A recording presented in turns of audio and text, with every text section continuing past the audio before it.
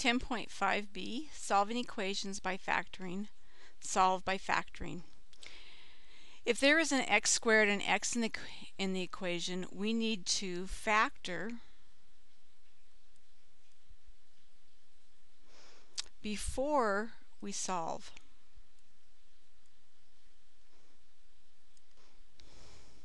So what that means here in example 1 is that we're going to factor this polynomial because we do have x squared and an x in here.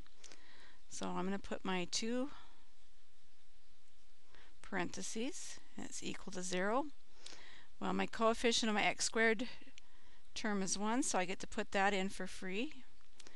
And then we're looking at factors of 12 that when we take the difference give us 4.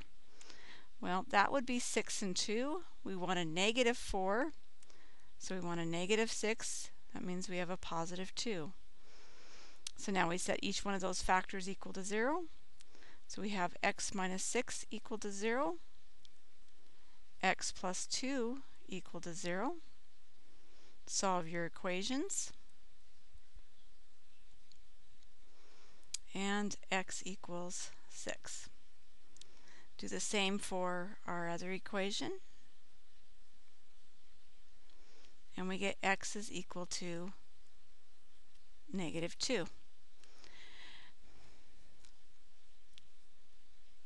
I want to point out something really quick here.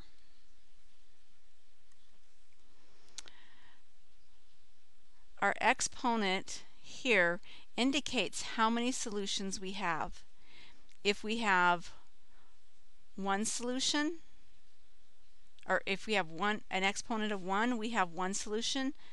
2 exponents, 2 solutions. If it has, I said exponents, but I mean if we have a 2 for our exponent.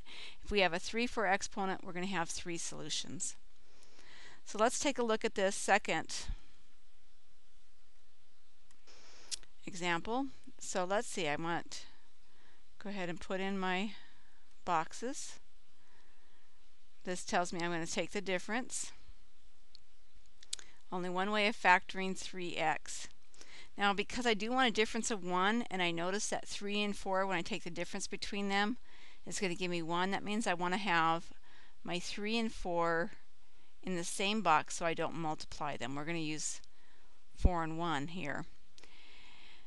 And we want to have a positive x, so that means my 4 needs to be positive and my 3 needs to be negative. Okay, we set each one of those factors equal to 0.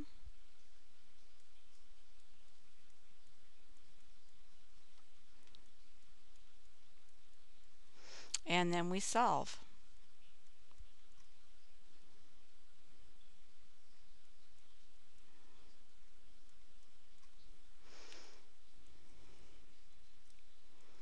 So x equals negative 4/3 for the 1. And then we'll add 1 over here. So x equals 1 for the other. And I have my 2 solutions.